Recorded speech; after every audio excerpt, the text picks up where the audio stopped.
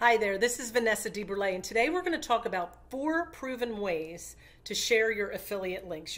You've started your affiliate marketing business and you're just not getting the sales that you would like to see. And maybe the problem is you're just not sharing your links enough or in various different places. So I'm going to share some different places that you can share your links. Remember, we don't go to Facebook and make a post in a Facebook group and say, hey, everybody, look what I have, and put your link there. That is called spamming, and that is illegal. You do not want to do that. So let's figure out what we can do it the right way. So let's get started.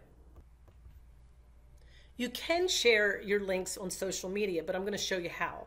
We're not going to go into a lot of detail of how, as much as this video is more of a general, giving you a general idea of all the ways that you can share. I'm not going to go into detail on every single one. It would end up being like an hour. So just so you get some ideas, and then you can dig in deeper if you find something that you want to do. But number one for me is YouTube. I go in, I make a YouTube video, and this one was about a social media management, about Loomly, and then in my description, I share the link. I want people to sign up for this 15-day free trial right here, where they can go in, you select it, and they go to that page, and if they go in and sign up for the 15-day free trial, once they purchase, then I get a commission. If not, then they've at least gotten to try something to see if they like it. So they even have my name there, my picture, when they sign up for their free trial. So it looks like I put that all together. It's very professional.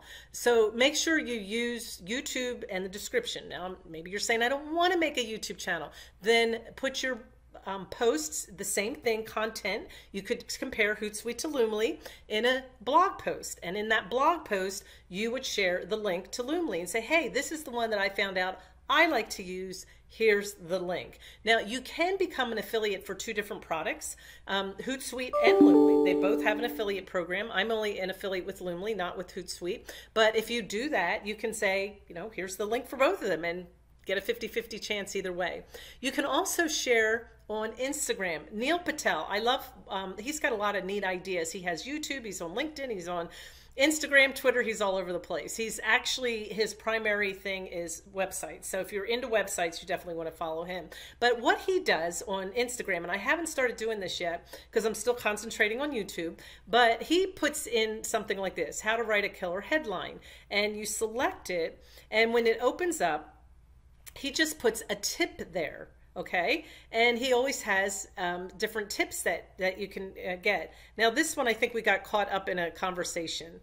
Okay, stuck on writing a killer headline. Here are a few tips. I've also seen him go in and give a couple of tips. And then people will say, gosh, every time he posts, he has value. I wonder who he is. And then people will look him up. He's on YouTube, he's on LinkedIn, he's all over the place. And in the profile of your Instagram account, you can have a link to your YouTube channel or have a link to your website, and people will look for you. That's why we give value in our content, is so people will start looking for us. We're not chasing anybody. We're not selling anything. They will start coming to us because they see you as somebody who's full of information, and every time you put out content, it is valuable. And that's why people will start to follow you. Now, other social media, you've got your Twitter, your LinkedIn, Pinterest, but it all pretty much works the same way.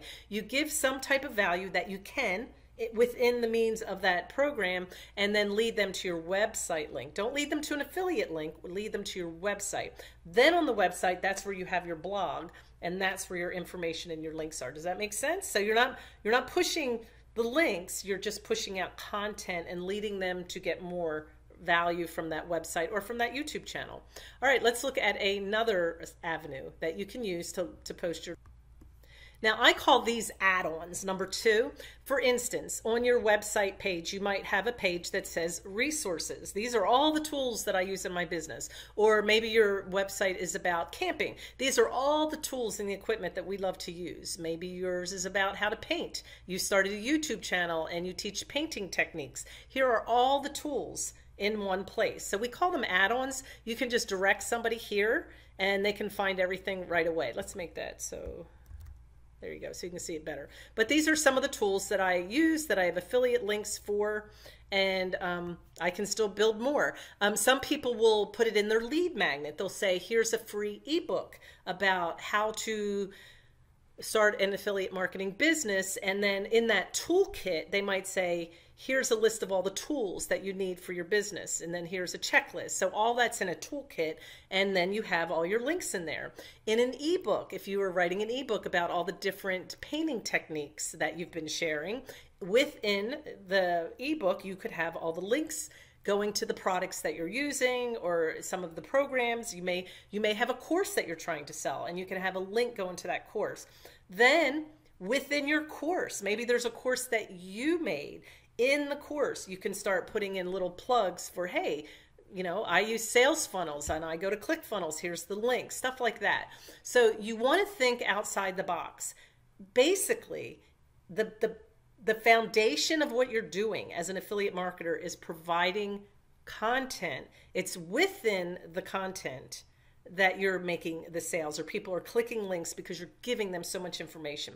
Another place that you can go, another kind of an add-on place, is within your email marketing list. If you have an email marketing list, you keep giving them value. And as you talk about the different products and the different things that you're using, hey, here's the link if you want it, and you move on. It works. It works. I promise you.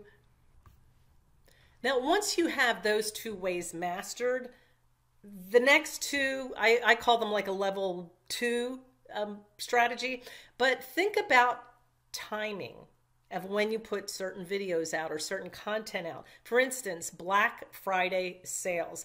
Everybody had Black Friday sales. Actually, there were so many of them, I was like, I don't even want to look at them. So even with that, you could think outside the box and maybe push something the week before and call it, you know, and say that in your heading, I hate Black Friday sales, but then talk about why you hate it and then offer something. I mean, just think outside the box. But during Black Friday sales, that's when you might want to help people find deals within your niche, or maybe you have products yourself. I found that a lot of the products I was promoting had their own sales, and I could just make videos about them and promote them.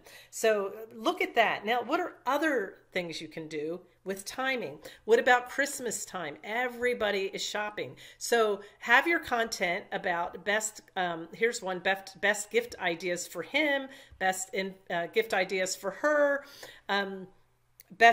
great gift ideas for your affiliate marketing partner. I mean, just think outside the box and do a review and have the links going to all those things. Now, it's Christmas, so maybe you can still even think of things that somebody in business would want. Maybe somebody on YouTube would want a camera. They would want lighting, different things like that. But provide those links so that people can hit them. Now, make sure you have products that go to Amazon during these hot times, the Christmas and Black Friday. And the reason I say that, Amazon doesn't give a huge commission. They give like 4 to 7%. I've seen 9%, but not much higher. So, you know, round that out. It's not a lot of money. Your products are going to run, you know, $20 to a couple $100, unless you're selling cameras or something. But take advantage of it, because one of the neat things that Amazon has, if somebody clicks in, let's say I'm sharing a camera that I just got. I just got this expensive camera and I want to show you how it works, blah, blah, blah. I do a whole review. I don't have one. But anyway, right now, but anyway, I share that and then I send them to Amazon to buy it. Maybe they get there and they go, you know, I can't buy this right now, but hey, I'm Christmas shopping for the kids. Before you know it, they're over there shopping for other things. Well, Amazon allows you to get all the commission on anything that person buys within 24 hours. So definitely hit the holidays, get people to click and get over there to Amazon. Now, stay within your niche. Don't stray. If you're selling things for camping, I've used that example before, don't start pushing things for something else, because your audience expects you to talk about camping. But you might give some ideas for gift ideas. Start out with camping for your loved ones that love to camp, and then maybe you could put some book or something that they might want to read while they're at camping, or a flashlight. It doesn't have to be anything expensive. Your goal, remember, is just get them to click it, get over to Amazon, and then you get everything that they purchase for the next 24 hours. So that's pretty cool. The last one is trends. You want to watch for trends. Now, what does that mean? Well, I was looking for trends. I was thinking, okay, I'm an affiliate. I was thinking for myself, I'm an affiliate marketer, and I wanted to know when people, the best time that what time of the year do most people book trips to Europe? I was looking for that because I thought, you know, I could do it. I haven't done this, but I could do a video about when you're an affiliate marketer and you get to quit your job, that 9 to 5, you can pretty much work from anywhere in the whole world as long as they have internet. And I thought, well, that would be a cool video about getting people, do a video about a trip to Europe and plug it in with how you can go as an affiliate marketer. When's the best time? Most people book from late May to early June. So early May, or maybe even 3 months before that, because a lot of people book earlier to go in May, but start talking about it. It's a trend. Maybe there's a trend that people are buying a certain camera for, I was watching videos. There's like this Nikon camera that everybody's buying now for YouTube videos. So there's a trend there. So watch for those trends and jump on the bandwagon and then start to make your content related around that. It does take time. I would schedule some time in my day or in my week that I just do some research. You could be sitting there and watching TV and surfing the internet and looking for things with a notebook and just start, you know, scanning. You could have your phone with you when you drop the kids off to the soccer game or something. You can sit there and scan and look for things. But here's another one. What is the #1 vacation spot? Well, here they are. And again, in affiliate marketing, I can be encouraging people, you know, take your business with you and go to Paris, France or something like that. But look for trends and things that people are looking for, because that's the bottom line. You can sit there and make all the content in the world, but if nobody's looking for it,